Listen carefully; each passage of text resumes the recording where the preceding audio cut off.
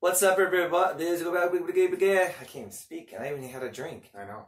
Fuck it. Hey, okay. I've been drinking all day. God, have you? Yeah. Oh, you always do. Yeah. I don't. Well, I can't. Otherwise I get fired. Yeah. Alright, ready? 3, 2. What's up, everybody?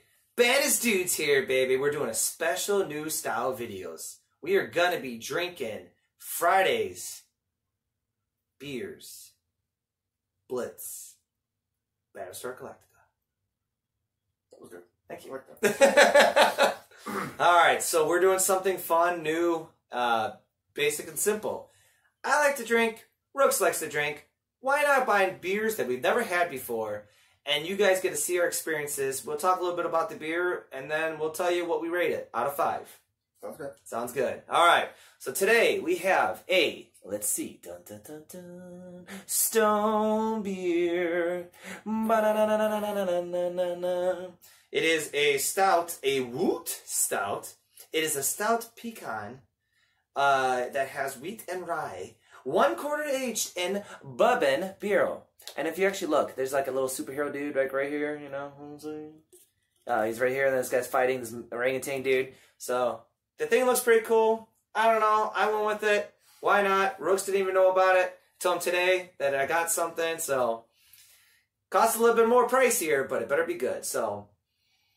The smell smells like heaven. That fucking smells good. That smells. Rooks is excited. Well, You can smell the bourbon. Not as good as sex, right? And you guys, when you see this stuff, you can see like it's thick. It's a little thicker. It's dark. So we'll see how the taste is. Cheers, my friend. Cheers. Cheers, YouTube world.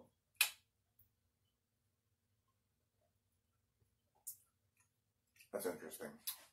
You can taste the rye immediately. Yeah, That's the only drawback. it's weird.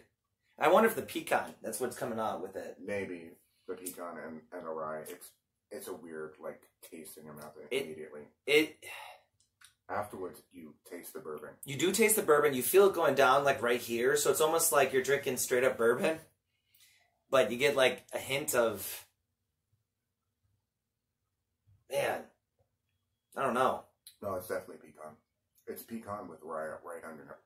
And it's kind of like, it's got like a thick, so when you first like get the initial sip, it's got like a little thick feel to it. Yeah. And then also gets bubbly and burns down the throat. Yeah, definitely. So I guess if you're a big fan of bourbon, or you like the burn, it's not a bad beer. No. It's not as hyped up as the dude said, but it's not bad. Maybe a third sip's key. Let's try it again. Everyone's apparently hitting me up right now on Facebook. Nah, that's text messages. I'm popular. You guys didn't know that? So rye. Yeah. Yeah, it's very bubbly too. Do you get the bubbles? So This would be good for something like barbecue.